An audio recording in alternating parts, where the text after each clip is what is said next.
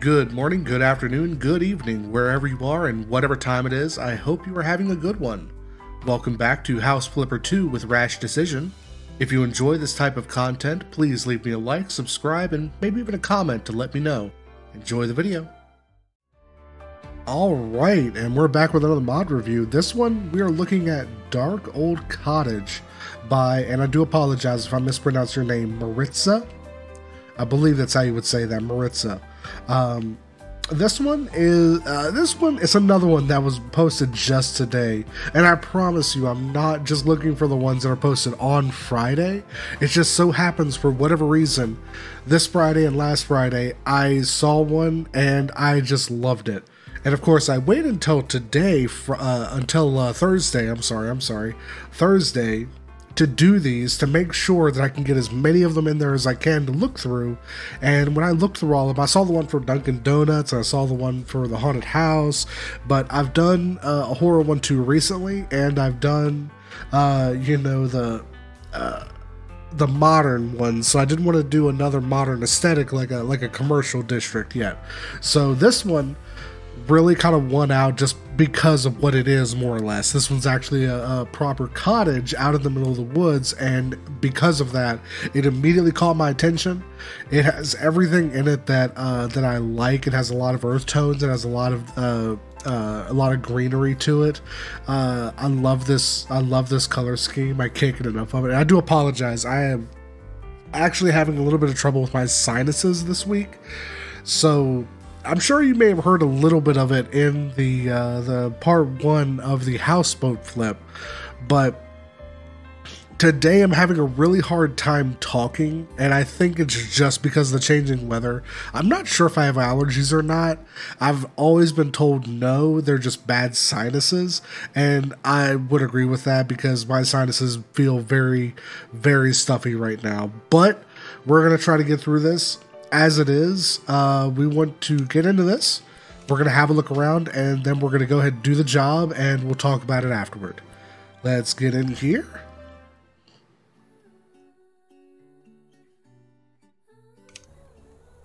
All right. And there's our first impression, again, from the pictures we saw as we go around to the side. It looks like it's actually up on a little hill. Oh, that's a that's a weird little bit of landscaping you got there.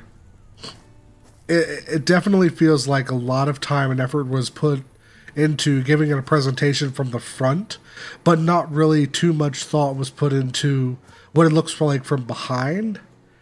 And I would like to see a little bit more to that, especially got this big blank wall. You absolutely could put like a back door back here and really dress this up a little bit better. But I'm going to overlook it because I understand what they were going for, and they did an excellent job out here. So I feel like there is the potential there for the developer to really fix up that back area. But other than that, the outside looks absolutely wonderful. I love this rock chimney. I love this oversized cobblestone. I love all of this. Everything here. Even like the little decorative bit in the eave. For I don't even know if you would call that a support, because all it's really doing is just being decorative. It was, yeah, there's not really a reason for that to be there. It's pure decorative, but even so, it looks like it could support the roof at least a little bit. I got another one up there, and I love this, like the little window right there that kind of looks out over. Yeah, this is the good stuff. I like this. Looks like we have some stuff out here to buy, but we'll go inside. We'll have a look around first, because it looks like there's not much to do. Oh, that's right. I forgot about the update. So there was an update. I believe it was yesterday. I looked at it a little bit, but I didn't really have a lot of time yesterday due to some other stuff I had going on. So, yeah, you can light fireplaces. You can light candles now. I love it. Oh. Thank you, developers. That's something I've been asking for since day one, if you remember correctly. I went into the PC house first day, and the first thing I tried to do was light the fireplace, and I couldn't. And I got really, really frustrated because of it. So let's have a look here. I can already tell we're going to need to redo the kitchen. It looks like that's part of what the developer wants us to do. So we'll kind of move around here. Yeah, it looks like there's a little bit to do in here, but not much. They're just wanting us to make little tiny changes. I love the ceiling. I've thought about doing a ceiling like this a couple of times, but I felt like it was a little bit too much. But I like it in this context because it matches the outside. It works really well. Got the stone with the hanging vines over here. Very, very nice touch. Oh! Oh, I like this. Oh, I like this. And we got the curtains as well. Oh, that's right. They added curtains too. I forgot about that. Oh, man. Everything about this house is just... I love it. I can't get enough of it. All these earth tones are really speaking to me. Nice big vaulted ceiling.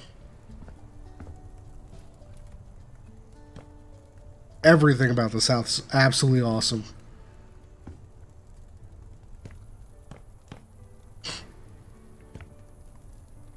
Oh, now I feel bad because I feel like I need to go find something to fuss about. I mean, but I can't. This is all stuff I would do.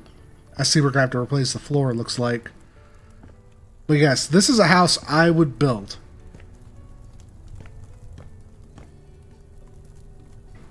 The stone behind the countertops is a little bit too rough. This really wouldn't work well as a backsplash because it would be very, very difficult to clean if anything got on it. Alright. Yeah, it looks like we are at the point where we need to get started. I don't see anything else I need to look at. Then out here on the balcony, you got a nice little... Oh, I didn't even see this. This is awesome. Oh, that's an awesome idea. I'm going to steal that. I am definitely going to steal that idea. Little garden out here. I love it. Anyway. Wait. There's no door here. Oh, because the space is too narrow. Oh, that's frustrating. Really needs a door there. That's really frustrating. But anyway. Let's go ahead and we will get started. See you on the other side.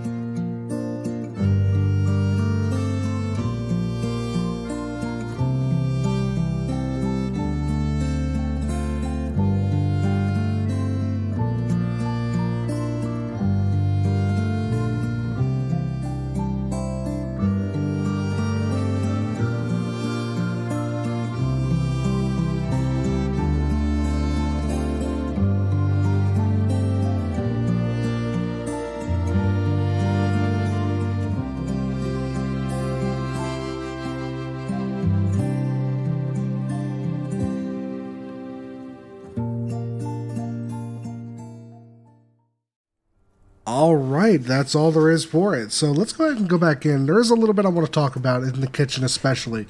I'm sure you saw when I was doing the work, I had to place the kitchen, and then I had to sell it, and then place it again.